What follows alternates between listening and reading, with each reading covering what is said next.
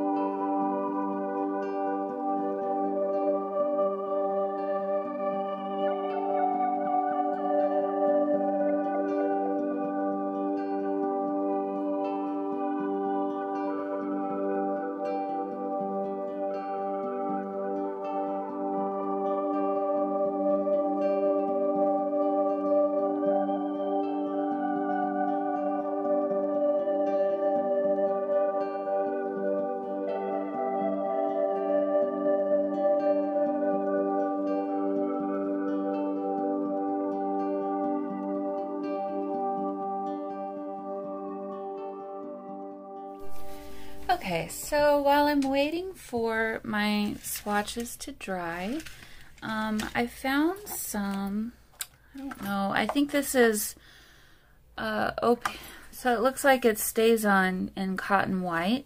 I've never used it. I got, oh, okay, what the heck? What are we supposed to do here? Do not discard. Protective inner cover.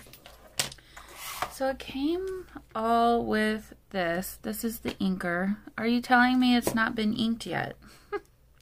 Or maybe it's just the inker and the ink and the re-inker. Anyway, I need to figure this out. But I have these stamps that I thought would be really cool to stamp in white on some black paper and then paint with my fun new colors. So I'm going to read the directions and I'll be right back with you.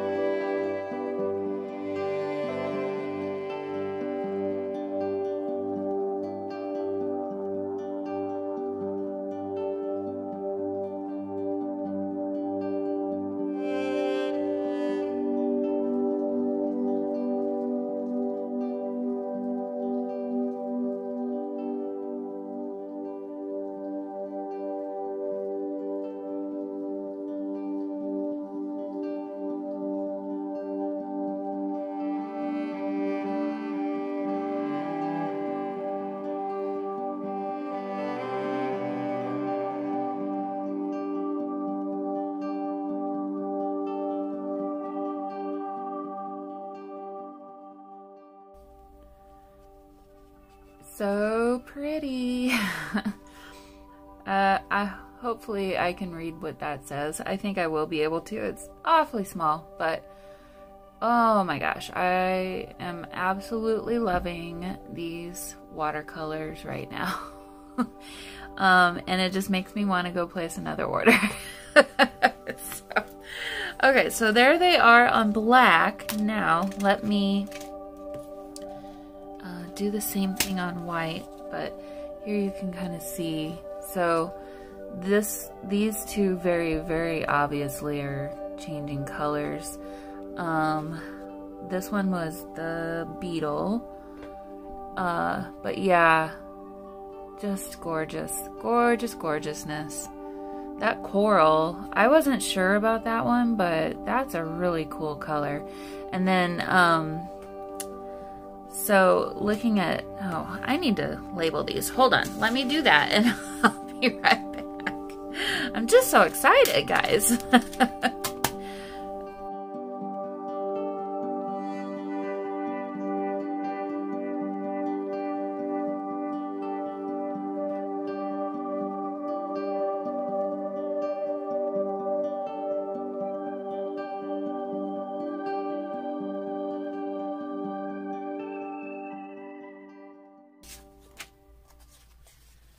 Okay, so hopefully you can kind of see better now how they compare between white watercolor paper and then this isn't watercolor paper, it's just black cardstock, but it's holding up really well to the watercolor. But yeah, the scales for sure is looking very different to me between the two.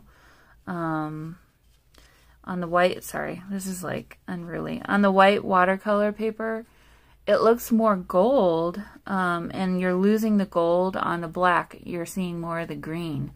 And same with the lolly. The lolly is kind of like a gray green on white, but very much greener on black. Cheshire. Oh my gosh, look at that gorgeous color. And licorice. And so very different between the white and the black. Bayo as well, very much more of a pink. Puddle is a lilac that transitions into like a silver. And Bliss is hard to describe. But here again, you can see how different they look between the two different colors of paper. So hopefully I'm doing them justice. They're absolutely gorgeous. I want more. As you can see, I've got more room in my pan for a whole nother row right here, which I totally intend to fill this up. I will say this one, the Aura, must have been freshly made because it's still a little bit loose in the pan, so I need to be a little careful. And then the Night as well was a little bit loose, but I'm going to just leave this open and open to the air to dry for the next day or so and check it again. But I'm in love. I'm really in love. So I think what I'm going to do is I stamped out this really gorgeous little stamp on some white watercolor paper using, as you saw, the VersaFine in Onyx Black. So that should take watercolor well. And then I actually did also stamp it. I tried to stamp it in white. I did not realize that that ink was going to completely stain my stamping block, which is a big bummer. So I don't know that I'll be using that ever again. That's probably why it was on clearance. But anyway, I went over this with my white gel pen. I believe it's dry, so I'm just going to see what happens. And let's just do a little bit of watercoloring and have a little bit of fun.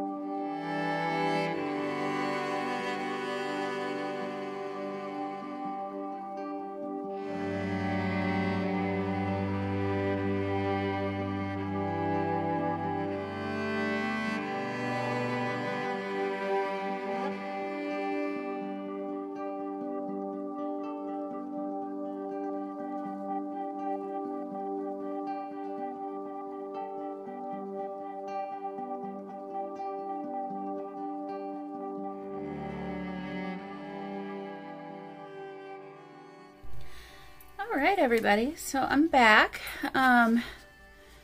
Here's how the one on white watercolor paper turned out. I love them both for different reasons, but I really love this ethereal look that I guess the aura look gave around the design, kind of like clouds. And then here's the first one that I did. A lot more colorful. I think I went a little overboard on the stuff around the design, but it's really cool that you can still see the white lines through the paint. I really thought I was gonna cover most of that up, so I don't know what I'll do with these, but I definitely am gonna keep them and use them in some way. But yeah, so anyway, I just wanted to kind of highlight her Etsy shop, because before I pushed the buy button, I thought, oh, let me go see if there's any reviews, or just, because it's nice to see the colors in, a video or something, or in person if it's possible. But and I didn't see any of them out there, and I thought, well, why don't I be the first one? So anyway, if you're interested in handmade watercolors, Coloring Brittany is a fantastic Etsy shop, and I hope that you go check her out. All right, I'll see you all later. Bye.